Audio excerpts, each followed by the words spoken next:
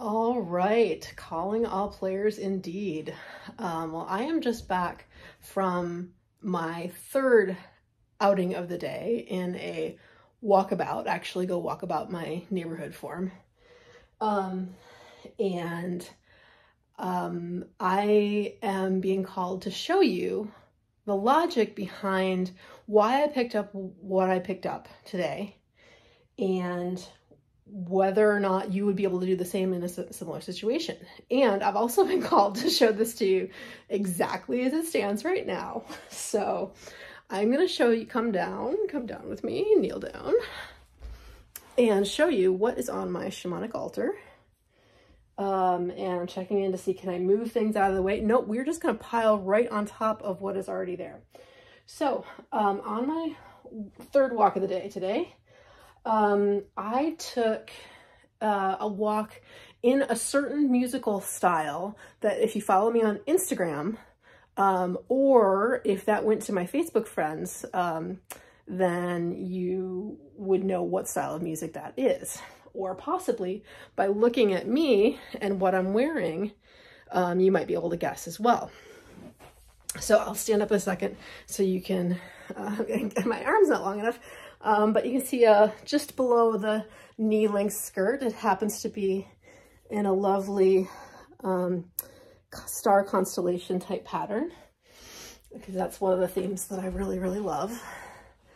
And I also, what I went to acquire on this particular walk was what I didn't have to complete my outfit, which is this white sweater. And which I have, you can see I kind of put over my shoulders and kind of tie it in the front. With the skirt and the sweater, white sweater tied in front, is that reminding you of a certain era or a certain musical style? That's the one we went with on the walk. And I happen to know, because I walk my neighborhood regularly, that someone had put in a pile of this white sweater and this white towel. And they were put together in a much more of a jumble than this. It might have looked something more like that, where you could see a towel. You could see a towel. Actually, the dirty part wasn't showing. You could see a towel. You could see a sweater on top of it.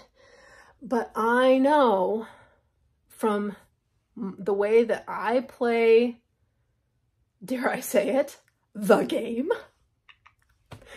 that if I see a pile of something that I could get one choice, I could take one object or I could take one pile, then I get the whole darn thing.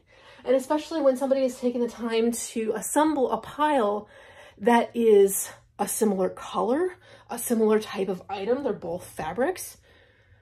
Hello, to me, that is like this is a pile that was left for someone as a resource to use. And luckily, it hasn't been rainy here lately.